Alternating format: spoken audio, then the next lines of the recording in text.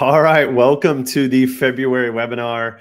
I am excited. This is my first opportunity to host the Cloudsmith webinar. My name is Sean Odell, and I just want to welcome everybody. Thank you for joining us today. We're going to be talking about containerization or containers or whatever terminology or verb or noun or adjective, whatever you might want to use to talk about this subject. And it's really about best practices and getting started. And so with that, I'm really just excited to have everyone here today. A couple of things before we introduce our guest of honor today. I want to, mention if you are out on Twitter or out on LinkedIn, on the social networks, please repost the live stream.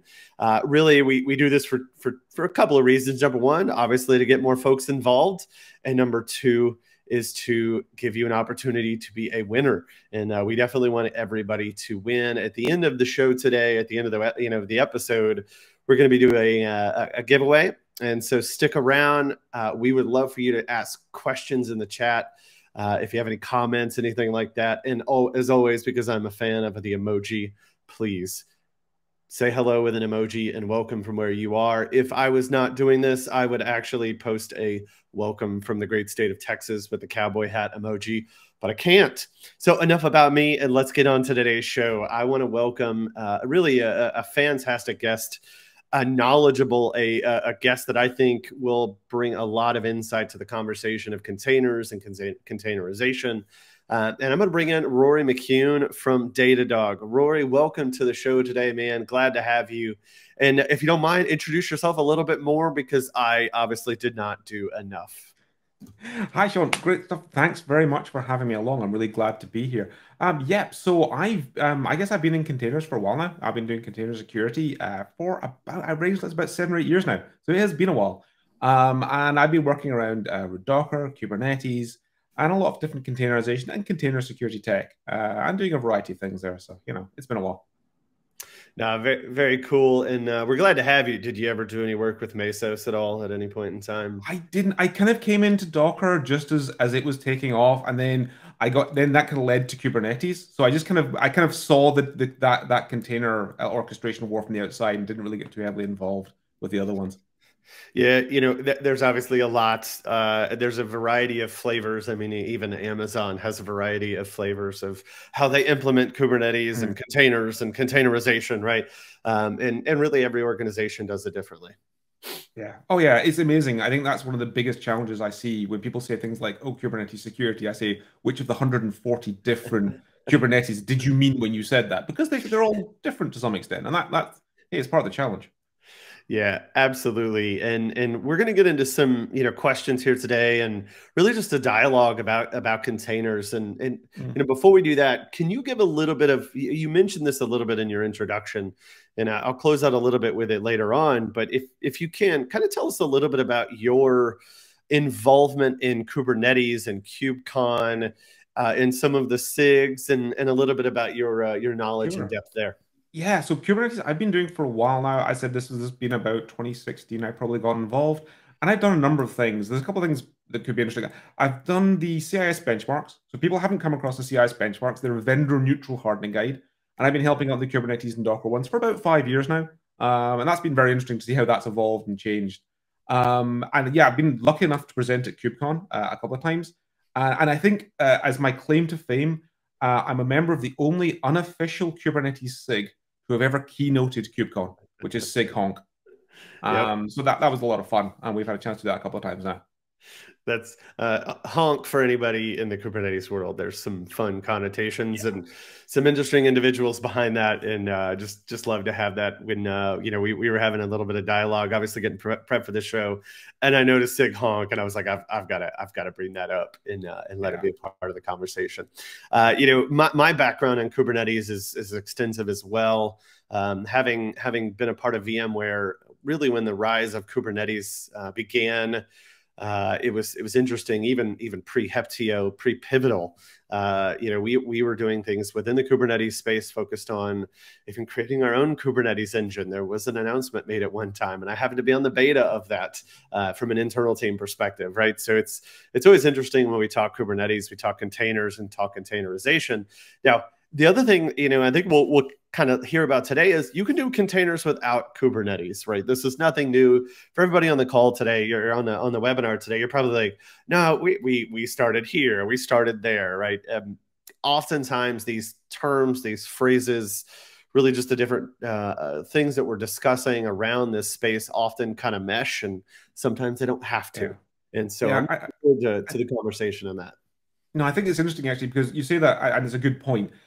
A lot of times, I used to be a pen tester, and I used to advise customers about containers and container security, and they'd say, "No, we're doing Kubernetes," and I would spend time with them and go, "You really, really need Kubernetes because it's quite complicated. Yep. Could maybe just start with Docker and get some containers out there." And I think that for a while, it's been that sort of thing where it's become Kubernetes is very front of mind. People start there, and perhaps sometimes, start with something simpler. Start with serverless containers, start with Docker. You might find that does what you need. And if it doesn't, sure, then Kubernetes is there. It's not going away. Absolutely. And it's funny, we already mentioned serverless and containers and Kubernetes and orchestrators versus Docker, right? Like at the end of the day, there's a lot of ways to solve challenges, problems within this space. And I think that's what this conversation is about today. So let's jump into it. My favorite question by far is what is container, or what is containerization, or what are containers? And a preface to that, what is the 2023 definition? Yeah. Because that's going to be the interesting one. So go for it. Yeah, I so this. Let me try and see what I can think of. For this, containers always come across to me the way they've ended up. They've been used for lots of different things, but it's all about delivery and management of apps and being this portable, independent way of doing that. And what I always think of containers or Docker as being, or containerization as being, is like the Goldilocks solution, right? So it's lighter weight than virtual machines and physical servers. But anything lighter than that, and you start to have to manage, you have to change your app and change the way it works. Whereas I think the delight of containers, the reason I like them so much, is you can take pretty much any application, drop it in a container, and it works. You get that kind of it just works feeling. And that's honestly where I think even now, after all these years of containers, it's like that's the real thing. It's like, yeah, I did this and it worked, which is nice. Yeah, and I appreciate the fact that you started the definition off with why we are doing this anyway. Yeah. It is the delivery and management of applications. If I was to look, everybody's had this conversation, whether we've been at KubeCon or talking with other peers or different customers and so on. But at the end of the day, we often have a lot of opinions about the technology. We have to have a lot of opinions about why we love our certain piece of technology, but really we are talking about delivery of applications, and we are talking about management of applications. So why make that distinction in your mind that this is that the fundamentals of this is about application delivery and bringing value versus let's just jump to the tech? Yeah, I mean, I suppose I kind of come from that point of view because it's the use case. It's what you actually want to get out of it at the end of the day. And I love the tech as much as everyone else. I can spend hours tinkering around with the details of exactly how you configure them, and for me, it's like how you secure them or break them, all that sort of stuff. But yeah, you can. I think you can lose yourself there. And I think whatever you do, it's about solving a business problem, and that is, to me, that's the business problem containers solve, and hopefully the one they will. I don't see it changing. You kind of get this hype cycle affair where people are like, it's going to go up and it's going down. For me, containers have come through that now. And it's a steady state where I don't see anyone saying we're going to replace containers, because I don't know what you would replace them with. They're here to stay. Yeah, absolutely. And it's funny, you come from your point of view. I'll bring my point of view. I started as an infrastructure admin and architect, right? And really my entire world was centralized and focused on infrastructure. And I think what's occurred over history, I always laugh because look, I worked in a Fortune 150 organization. My job was infrastructure and security and enterprise management, and there was definitely a little bit of a love-hate relationship with application owners and application teams at the time. But what's evolved is there's now almost I don't want to say a marriage, but there's a closer knit relationship between the infrastructure and the applications that has occurred, just whether it's technology or bringing down of barriers and so on. But I actually think containers have actually helped bring that closer together, right? That marriage or that partnership is even more solid today between the application owners and the infrastructure, or now even DevOps or platform teams. So I love to talk about kind of the maturity of containers and containerization. Yeah, it is really interesting. I mean, my background, I go back far enough, was in IT security in banks, a world where everything was on prem. The concept of cloud, what's that? And you're right, the move there. I mean, I also remember that when we did projects there, you would talk in months to do a prototype and years to get a project, and now it's hours or even less than hours. To you can launch an entire application in a cloud account using a container. You could have it done in 10, 20 minutes tops, no problem. And that change is just vast. And it's good because it obviously means everyone can do things quickly, but as a security person, it's bad because things change so quickly. Knowing what's going on is much more difficult than a world in which you could have static firewalls where there's a change request that goes through to change it. That world is long gone. And I think hopefully now when people in kind of the world I come from have kind of realized that's not for coming back, right? We're not going back to that world, I don't think. Yeah, I have no desire to go back to the weeks or even hours of time it takes to get applications and infrastructure deployed and provisioned. And since we're talking about dating ourselves, you mentioned it earlier. I was working on CIS benchmarks over 20 years ago for physical servers and Windows and Linux machines. So it's funny how the technology changes. But as I mentioned, applications and management of those applications and providing value to the business, as you said, is really what this is all about. So very, very good. One last comment on that? No, I think yeah. Well, actually, I thought the other thing you asked about containers and what they are now, and it's funny how the other thing that struck me is the complete merging of terms. So if you look at serverless and containers used to be distinct. And now they're not distinct anymore, right? Because you can run containers in Lambda quite happily, and any other serverless service you choose to use. Most of them will now allow containers. And that's where it comes down to this piece of it literally being this app packaging, because the underlying tech is now, pick your underlying tech. There's 100 different ways to run containers. But what remains constant is what you're using them for, or should be what remains constant. Yep, it's getting back to the basics. So that leads to kind of this next question, right? Containers are nothing new, but in some cases, whether it's culture, whether it's you're new to the industry or you're new to the space, where does somebody get started with containers, and where do you believe they should begin? You can be a little bit opinionated here, and we'll just kind of flesh it out. So where do you think folks should get started with containers? If it was me, and I was getting started with containers, where I would start is with a virtual machine running Docker, right? Docker was originally meant to run on Linux VMs. That was where it came from. That is the simplest and least interfering solution because you're not putting any more layers in place. You can go and inspect everything. One of the great things I love about Docker is it's all just Linux.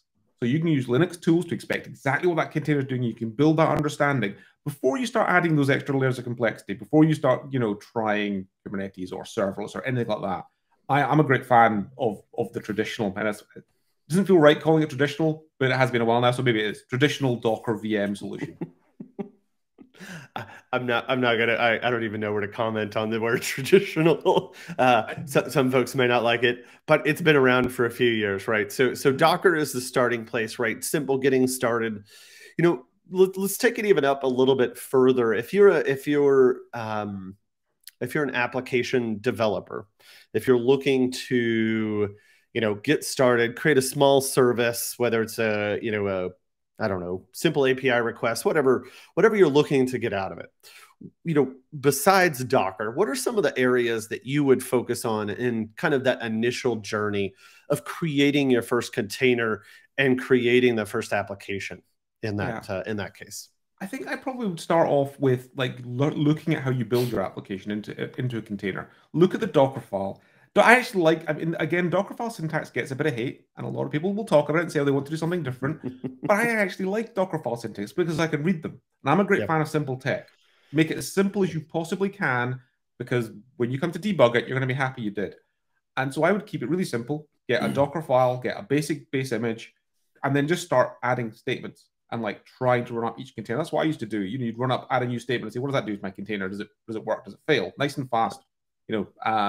And then once you've got that base running and you've got your image the way you want it, then you can start thinking about compose, and you can start thinking about, like, I want a database, I want multiple containers, but just slowly building that up from that kind of solid base. But do take time to understand, like, Docker files. I wouldn't just take them off the shelf and just reuse them. It's not that hard a syntax, I think, so it's worth doing. Absolutely. And we're talking Docker, we're talking containers getting started, right? There are so many containers or artifacts that vendors have provided, that different providers have created and developed, whether it's for, databases or observability or, any of the, tooling in and around this space.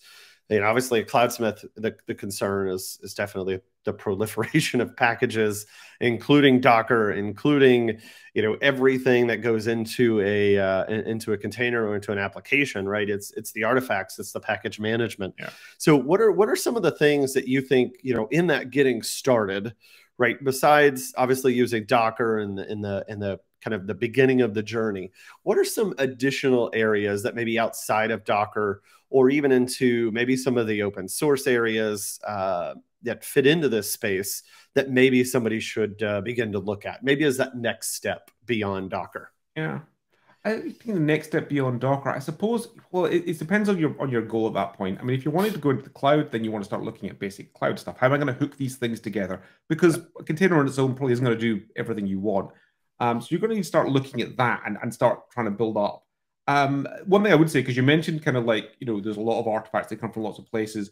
The issue there starts to be this issue of trust as soon as you head towards production. Be super careful with trust in container images, because a lot of people get this one wrong. There's ever 8 million different images on Docker Hub, and there's about 150 ones you might be able to trust depending on how you feel about it. Be super careful with that. So that's my security person's hat. I can't talk too long about IT without my security person's hat going on a little bit. So always be careful there. But then it's about kind of building it up and saying, well, do I need to do load balancing? Do I need, and how would I do that? And then it's kind of, I feel you kind of split your journey there, right? Because you probably want your cloud of choice. So everyone's got a cloud of choice, and at that point you get into that very, very complex world of cloud. But that's where you probably end up next. Try and start scaling, to start saying about how am I going to do this? How am I going to bring it to production? I mean, it's a production app rather than something sitting on my desktop. You get into CI as well and all that kind of stuff. So there's a lot to think of. There is a lot to think of, and I think in a follow-up episode, we're actually going to dig deep into the security topics. But the one thing I heard there is, while there's so many available images on Docker Hub, you probably can't trust too many of them.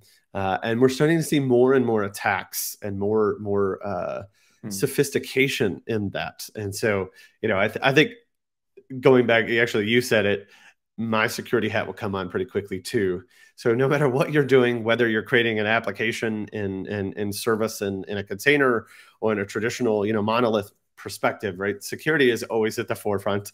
So my next answer would be, as always, take security is kind of that next step. Especially once you go to production and you start looking at, as you said, clouds and where am I going to be running this? IoT in the Industry 4 area looks for things even more kind of expanding, and the expansion there, right? So it's interesting as we get started in this, that it's let's start simple, but quickly it's going to expand to other areas that are valuable, important, and we definitely need to think about. So that leads me to the next question. Some of the folks watching today and that will be watching in the future, they are seasoned. They are veterans, right? You use the term traditional for Docker, which I think is still funny. But let's take those folks who've been using and building applications in and around the container ecosystem. Where should they think about, what should they think about, and what are some of the next steps that they should take on this journey? I think it's an interesting one. I think there's obviously a lot going on, and it's one of the its benefits and challenges of container ecosystem is how fast it moves, how fast new, and the constancy of the new things.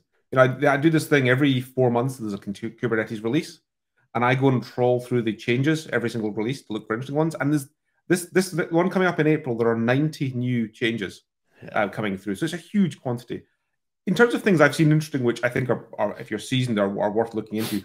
One is we have this concept of containers being ephemeral, right? We all know that containers are ephemeral, they come and go. But Kubernetes clusters, maybe not so much. I've seen a lot of people, unfortunately, fall into this trap of clusters being like pet clusters. Yep. This is really, I think, again, security hack going on. This is a tricky one. Not just security, though, from like maintenance point of view. People need to get practiced at destroying and recreating clusters, trying to get to this like clusters as cattle concept, because without that, maintaining and upgrading becomes a nightmare. And if you've got a lot of clusters, you see organizations trying to go back. And one of these things I do, one of my kind of little hobbies, is I scan the internet every day for Kubernetes versions, because a lot of clusters expose the versions. And the number of clusters who are falling off the supported curve and are going into unsupported versions because they're not at this kind of practice. So that one of like, how do I maintain these things is a really, I think a key one.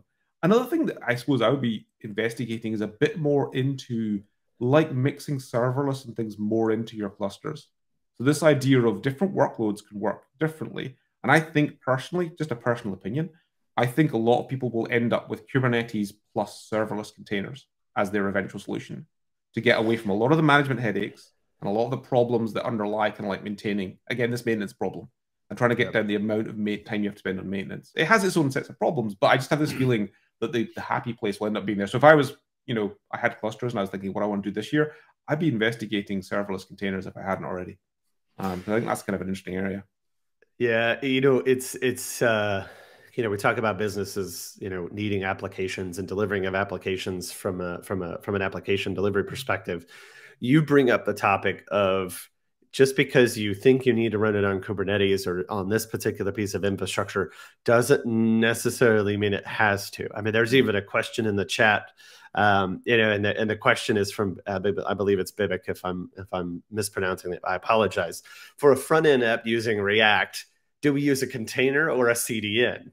Now, I don't think there's a perfect answer for this. I don't think you're going to be able to be like, you should use X or you should use Y. But I think what's interesting, and we'll talk about this a little bit, I'm curious your opinion. I've always been a fan of run the application where it makes the most sense for your business, for the requirements, for the security, right? For the touch. Like there's just obviously the, data resiliency. There's lots of things that go into it. But that being said, just because you're running or creating an application, it doesn't necessarily have to be a container, or maybe it is serverless, or maybe it's a function, or maybe it's, those types of things. So what are some ways that not only the audience, but just in general, we in this space, what are some steps we can take to get to the right answer or to the closest to the correct or right answer for our organization? I think you end up having to look at the trade-offs you're going to make, and there are quite a few of them. So, I mean, the advantage of containers, and this is the big promise, is you can run the app in test and dev and CI all the same way. Serverless, that's trickier, but serverless has huge advantages for bursty applications. I want to do, suddenly I need to do 1,000 requests where previously it's running quite slow. And that's the kind of thing where you start thinking of it's to do with, the style of application, what sort of coding are you using? Is it greenfield? Or are you legacy? Are you porting a legacy app? In which case, containers or VMs is probably going to be your answer, because the app won't take being put to server. That's why I always think with serverless is like where serverless has its place. I could never see it replacing containers or VMs until everyone gets rid of legacy. And I love to be in that day when all the legacy IT goes, but I don't think I'll see that one ever. No, so yeah, I don't think legacy is going anywhere. It would be nice. It would be really awesome. But there's a reason mainframes and AS400s and all of these things are still sitting in data centers. And hey, it is what it is, right? We have to, I think that's the key, right? We're still trying to solve business problems, deliver value to the business. But at the end of the day, just because we need it to run in Kubernetes doesn't mean it needs to run in Kubernetes. Right. No. And I actually put that in one of my, I wrote a predictions blog a couple of weeks ago. And in that, I actually talked about, we have made our lives so complex just because of our opinions or our technical choices, which has nothing to do with what we're actually trying to do, which is deliver applications. Yeah. The complexity point you make is really, really good. And it's the one that always worries me, because even Kubernetes, and the important thing to know about it is it's not a full solution. It's by design. They say certain parts of this stack are not our concern. You need to go and get additional things.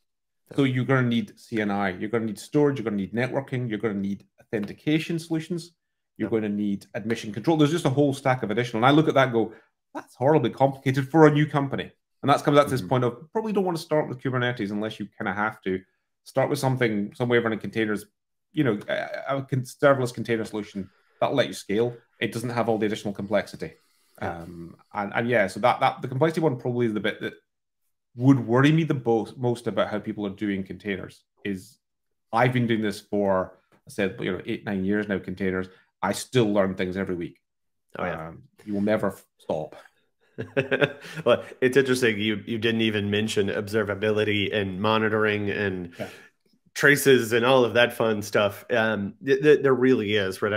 I've had a in-depth view of the service mesh world for years now. Obviously, observability and the different components and pieces. Complexity is not necessarily a bad thing, and I want to be careful with that. Actually, as I reread my predictions blog after it got posted, I was like, wait, some folks might actually see that I was negative in some way towards containers or Kubernetes or in that sense. But at the end of the day, delivering value to the business and helping reduce that complexity, however you choose to solve it is always the right answer for the organization. And obviously we have opinions and there's going to be trade-offs, and we've been doing this for a long time.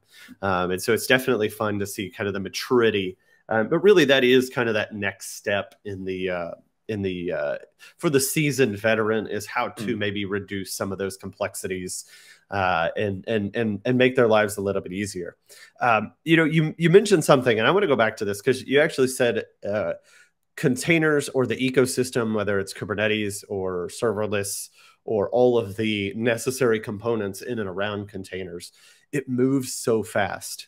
What are some practical ways that you have found to stay on top of the very fast, moving, I would call it a large ship at this point. Yeah. Sorry, Kubernetes joke in there. But how do you handle that? What are some tips and tricks for moving so fast and staying on top of it? I guess it depends on how focused you are on it. If you're super focused on it, weirdly, one of the best ways is actually participating in the project.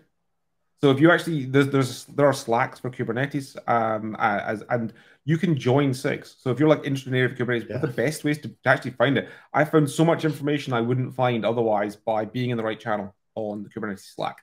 And there's some really great people there who are very helpful. That's a good one. Social media is a perennial favorite, whichever social media platform you're on these days, and there are, there's people on different ones. But places like LinkedIn, Twitter, Mastodon started to become more popular, I found, in certain tech niches. The challenge there is now you've got 3 to 4 different social networks to hang out on. And even places like Reddit as well. Reddit's a great, there's lots of good information. If you find the right subreddit, there's good info. So it is kind of this journey where you're just sucking in information, and then it's where do I focus? Because you can't cover it all. And then just trying to nail in. The other one, if you get super deep with Kubernetes, especially, and Docker as well, is you will find GitHub is weirdly the best, sometimes the only place to find your answer. I have on multiple occasions now spent some hours in either GitHub issues or the code itself, spelunking around trying to find what I want. So that is that's generally, if you really want to know the depths, that's probably where you have to hang out, is GitHub, and actually start looking at PRs and issues, which you have to be kind of either very interested or really needing that information though. Speaking of social media, this would be a good opportunity to plug what's your Twitter handle, if you don't mind, and Mastodon. Right, my Twitter handle, and generally my handle on most is the same thing. It's Racine, which is Raesene, for a very geeky reason, which is basically when I started getting into the internet. It was a handle of a game I was playing. It was a name in a game, and it was the one thing I could find that no one had taken. So you could go to any given website and have that name, and that's lasted me for the last 20 years. So it's been it's worked out pretty well. You don't have a very common, name, I would say, in the tech space. Neither do I, by Yeah. by chance. Maybe because of our lineage and heritage, Mm. and where we come from. My handles are not as cool as yours. I chose my handle because there was a photographer who beat me to it at one point in time. He had or at Sean Odell. So I am the Sean Odell. That was long before anybody added the before. So I like to consider myself, I was cool in that sense. But that mine does also stretch across Mastodon, GitHub, LinkedIn, all of the necessary mediums and platforms. So definitely Rory is a great follow. I'm kind of a terrible follow at times because I like to delve into other things that have nothing to do with technology. But you should follow anyway. It's always kind of fun. All right, let's get back to the topic at hand. What are some of the challenges? And this is so broad. So I almost wanted to narrow this down because even in the chat, some of the folks are actually already articulating some of the challenges that they are saying. But what are some of the, let's start with two top challenges that still remain with containers and containerization. And then how do you think they will be solved or overcome? So let's just start with one. Let's talk about the first one. We'll discuss it, and then we'll shift to the second one. So, I mean, I think, to be honest with you, we've already covered, I think we've touched on these because I think that these scroll all the way through it. The one that I probably find the hardest, or the one that's the biggest challenge is complexity, is that we're building every month that goes by, we add a new thing that comes in and it's more complexity. And I think that there's going to have to be a point where companies, they rationalize and say, actually, do I need this 20 certain, I mean, and you said before, it's like, if it's bringing business value to the business, great. But is there some of that complexity that maybe isn't bringing value to the business, or maybe it could be done in a more simple way? That, for my money, is how what I'd be thinking about, because I just look at some of the stacks now and go, how does anyone, get their head around, get that into their head, and understand what's going on? They have a massive team attempting to solve the infrastructure operational platform challenges instead of focusing on their core business value, which is delivering applications, right? I know that one gets on some people when you start to talk about that. Like we might have overdone some of this in a lot of ways.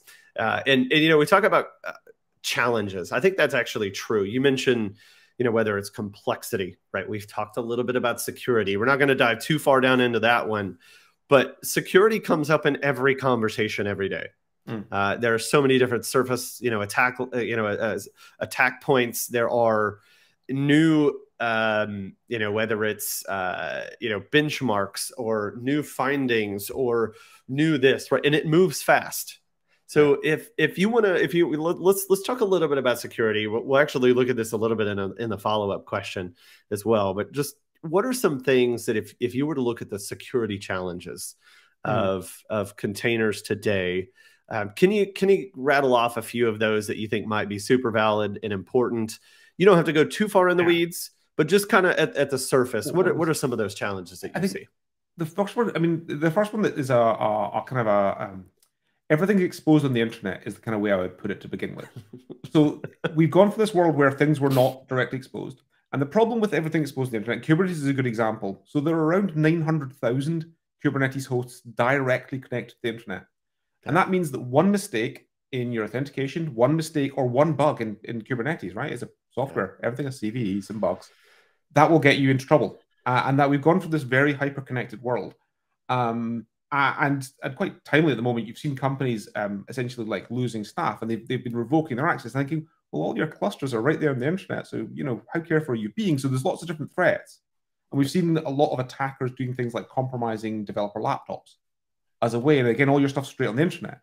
So before, you could maybe cut off all their access by getting rid of a VPN, right? That was the old way it used to work. Everything went through the VPN. Now you can't do that anymore. If someone compromises one of your developers' laptops, you're going to have to scramble across how many systems? Do you even know where they are?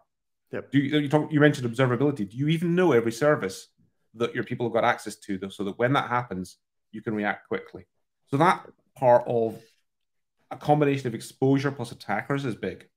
The other one, which obviously is getting a lot of press, and rightly so at the moment, is supply chain, which is it's another complexity problem, because we've got all these applications that have hundreds of libraries, as sitting underneath the actual code you've written. And now it turns out that attackers have worked that out. I weirdly, I always think of security people, you're like Cassandra, right? You make prophecies that no one will believe. And I actually did a talk in 2015 about this exact problem, about supply chain security, and about what happens if an attacker takes out one library that you use, and how there's really no great solution. Luckily, there are people working on that now, and it's getting better. But still, that's the one that, like, do you know about every application library that's written? Do you know who wrote it? You probably don't know who wrote it. Do you know what their situation is, who they work for, what their background is, how secure are they? No, you don't know that either. You don't probably know who they are, even if you know all of the versions you've got. So it's that kind of, that's another complexity problem, right? But those are the two ones I think that really I think about a lot when we're looking at this space. Yeah, absolutely. And obviously, Cloudsmith, from our perspective, this is the question we get asked on a hour to hour basis, talking with customers and prospective customers and prospects and all of that. Look, supply chain is like in some ways we solve some complexity challenges with CI/CD and continuous integration, continuous delivery, continuous testing, and building run books, and we actually solved a lot of the complexity by automation. But when you inject, as you said, one compromised library, that entire process and pipeline and supply chain is now compromised. And the challenge I see is nobody has a clue where it is, right? Where did this happen? Why did this happen? What systems are affected, right? How many containers do I have running out there that are now compromised because of this? And so this is probably, I don't want to go too far in this. We could sit here and talk for hours about this specific subject. In our follow up to this, we will actually dive deep and actually drill into some of those challenges, and talk about a lot of the intricacies. I mean, we haven't even mentioned SBOM yet, right? No. We've actually mentioned the concept. We haven't talked about or the components of an SBOM, but we haven't actually talked about it in general, right? So it's interesting how all of this goes back to just kind of a new introduction of technology in this containers. We've solved a problem here. Then we introduced a little bit more complexity. Then we solved another problem here, right? And it's just this continual, process that we're on, which I think is a good thing. But at the same time, it can also be a struggle and a bad thing. So, any final comments on the topic around, container security, the problems that we're trying to solve, and obviously supply chain attacks that you mentioned? I think yeah, we're right. We have got supply chain problems right now. It's good to see, and I'll mention the OpenSSF. If people haven't looked into OpenSSF, good foundation. They're doing a lot of great work on trying to address this problem. It's not a quick fix. This is the thing that I think is the big challenge with supply chain, is no one can tell you just do this and you fixed it. Yep. They can help. They can provide you with tools. They can provide you with advice, but they cannot fix it quickly. It's going to be a problem for forever. And again, I actually would bring it back to the message I had before about complexity and trying to reduce complexity. I try to think of library dependencies as being kind of like, it's like nuclear power, right? It's great. You use them, they get you there faster, they do something for you. But then you have to manage the radioactive waste. And that's all the maintenance you have to do on all of these libraries. So every time you add another library to a project, think about that's the more radioactive waste I then have to manage. It's a cost. And it's that hopefully that might, I think for me, one of the best things you can do to help your supply chain security is say, do I need 500 libraries here? Can I maybe get that down by 100? If I have, then fantastic. I've just made my life easier. I will not have that report that says, hey, you got these many vulnerabilities. Will be somewhat smaller. It's all about that journey to try and reduce your complexity again. Yeah, limiting the attack surface is the biggest challenge in that sense.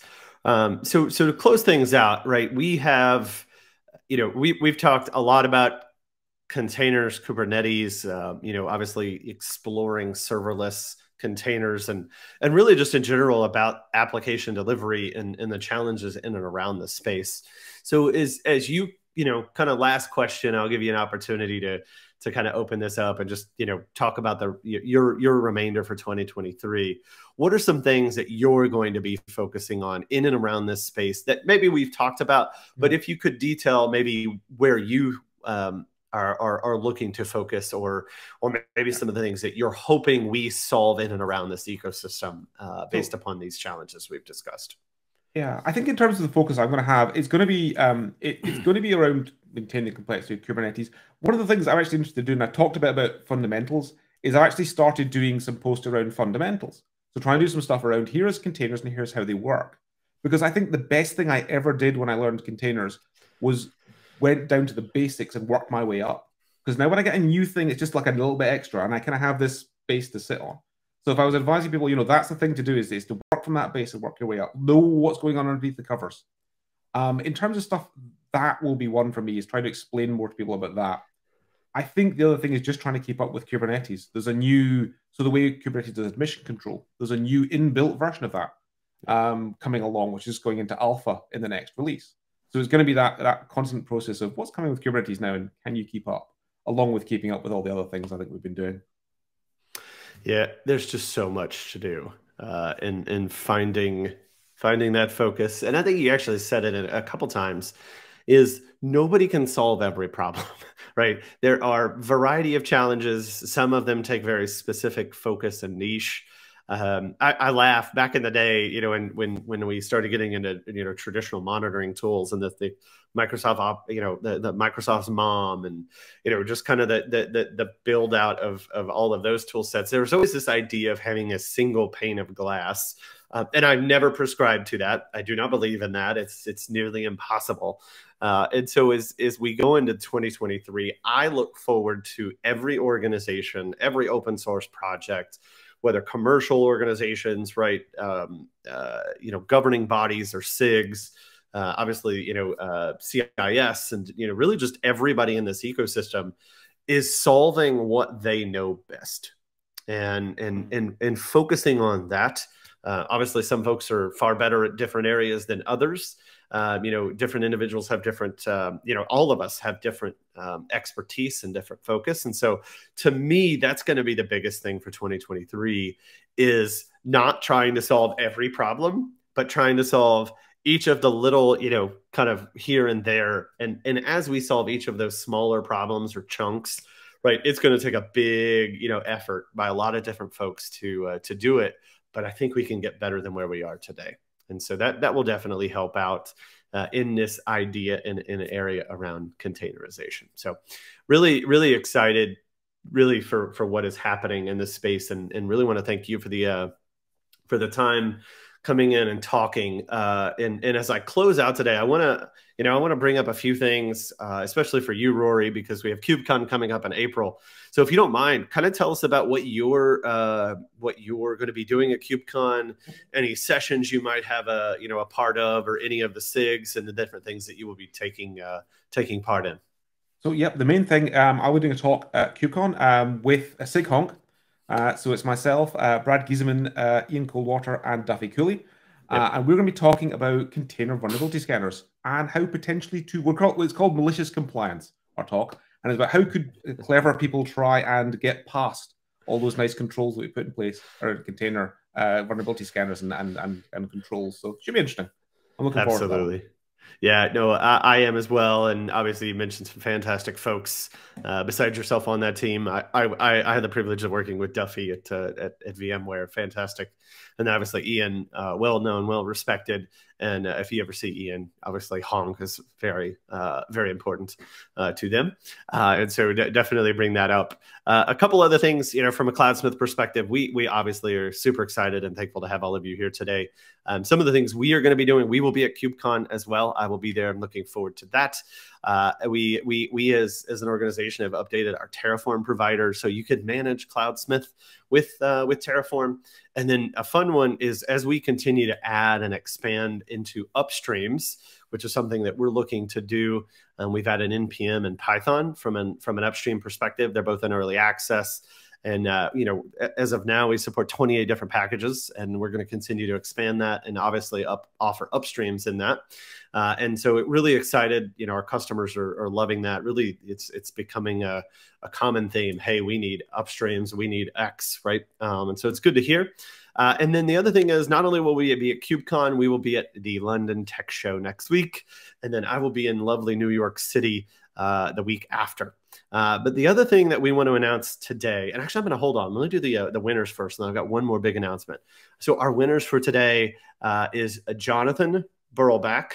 He is getting a prize pack. Congratulations to Jonathan.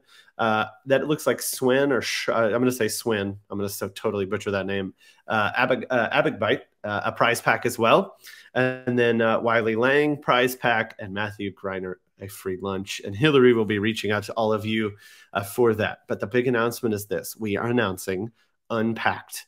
Unpacked as a conference that we are excited about, that Cloudsmith is putting on, focused on DevOps, package management, supply chain security, and this will be virtual. And we're going to be having this in a couple of months. So if you go to unpackedconference.com, we would love to have you sign up.